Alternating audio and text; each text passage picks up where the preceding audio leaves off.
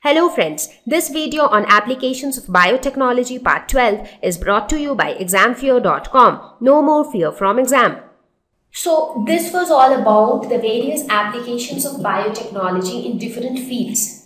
Now there are certain ethical issues also associated with the genetic modification of various organisms and plants.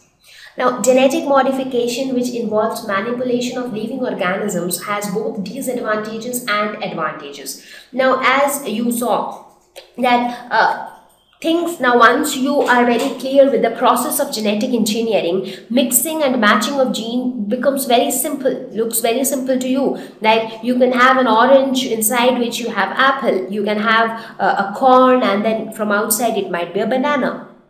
So all these experiments become very simple when you are into the field of genetic engineering. Now, over a period of time, it has been observed that there are several disadvantages associated with genetic modification as well. Now, there are many ethical issues associated with it. It has been found that there are many scientists who are actually making use of certain things which hurts the regional sentiments of many people. So let us quickly look at the advantages and disadvantages of genetic modification. Meanwhile, we will also talk about the ethical issues involved or associated with it. So some of the advantages of genetic modification are larger yield of crops, of course, enhanced genetic diversity because you can actually give rise to new varieties of plants and animals, inbuilt resistance to pests and diseases. Now this is an advantage because it has an inbuilt pesticide, but at the same time that is disadvantage as well because that inbuilt pesticide can actually enter into the food chain and can harm the people who eat them.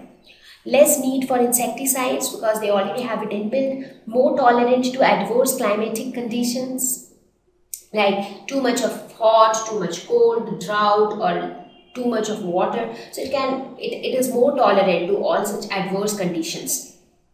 Whereas if you talk about the disadvantages, it can adversely affect moral issues. Now this is again important because it has been found that in many areas it so happened that people stole, like if you look at the entire world, there are certain countries who are traditionally very rich. So they have a lot of knowledge as far as the traditional knowledge is concerned, and India is one of them. However, such countries are not developed countries. So they are developing countries. So they do not have a very strong background where they have a lot of technology or they have a lot of money. So all those things are missing.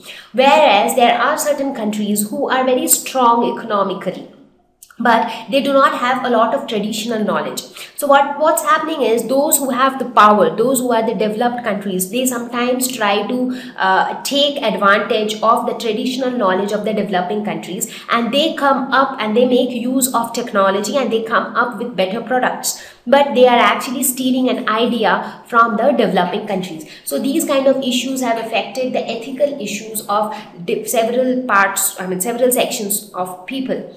So genetic modification can affect moral issues, and that is why in every country there are certain laws which have been put into place which restricts or which gives some limitations to genetic modification. Risk involved in the process because, as you know, in the process of genetic engineering, when we insert a new gene to a target organism, we really don't know what is actually happening inside. So there can be some adverse effects also. That is, insertion of the new gene can adversely affect the functioning of a normal gene. Process is irreversible. So once you have genetically modified an organism, you cannot reverse the process. Artificial way of food production. Now this entire process is artificial, it is not natural, and anything that is artificial involves a lot of manipulation, and that is why there are a lot of disadvantages associated with that. Pests and disease-resistant foods can give rise to even more harmful organisms because since they are resistant to pests and insects, that means they have inbuilt pesticides and insecticides. And those pesticides and insecticides are even more difficult to be destroyed. So they are also like harmful. So here comes now, when we talk about these ethical issues or hurting people's sentiments, there comes the concept of biopiracy. So what is biopiracy? It is a situation where bioresources are used by others for profit without proper permission from the people or countries. Now, you would have often heard of pirated CDs. The word piracy, you would have heard it there. So whenever you make use of something, whenever you use something without taking proper permission from the people to whom that particular thing belongs to. For example, I'll give you a small example. Let us suppose your friend comes to your house, okay, and he says you that, okay, I need your pen. So can I take your pen? Can I borrow your pen for a day? And he takes your pen and goes away. So that is a scenario. There is another scenario that a person enters inside your house without your permission. You do not open the door for that person to enter. That person, maybe he somehow enters through by breaking the window pane or something. Somehow he enters into your house, he takes your pen and he goes away. So are the two situations same? In the first situation, the person is coming, he is taking proper permission from you, and then he is taking your pen. So you are okay with that scenario.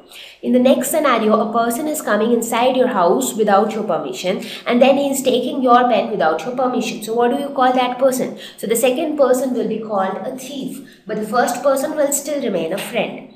So the same scenario applies here. So whenever the living resources are being used from some country or from somebody, so it has to be taken, it has to be done with proper permission. If that is not done, then it is said to be pirated, and this concept is known as biopiracy. Now, why this has been put into place is that, as I was telling, that many such cases were observed where some countries were inventing or making new things using genetic engineering, but the base product which they had used belonged to some other country or belonged to some other people, and they did not take proper permission from them. So these